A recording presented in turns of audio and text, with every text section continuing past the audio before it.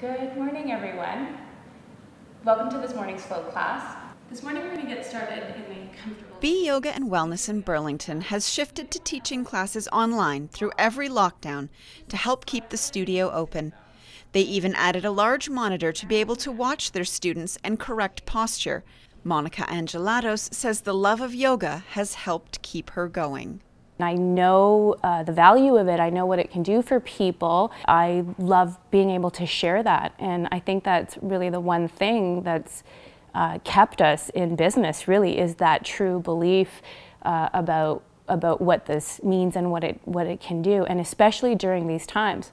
For me, the practice of yoga is the thing that has helped me, I think, hang on to the studio for as long as we've been able to hang on.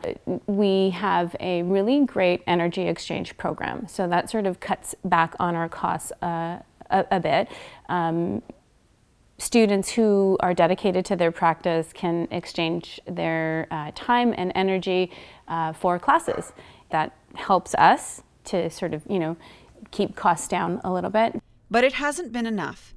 After lockdowns lift, clientele haven't come back, and the studio has lost 80% of their members. Despite everything that we do with all of our sanitizing stations and masking and following all the protocols, still people have had resistance and hesitation. I mean, I don't really blame them. The lost income has her wondering where this month's rent will come from.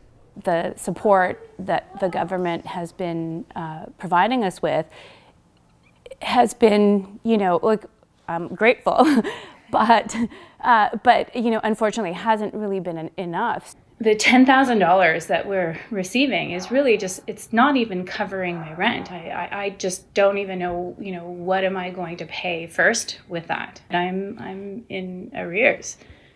Having watched 3 comparably sized studios permanently close in the area, this latest lockdown has been particularly disheartening. In an online post hoping for continued support, they asked members to consider moving their practice online. Once we do get some momentum, then, another wave shuts us down again.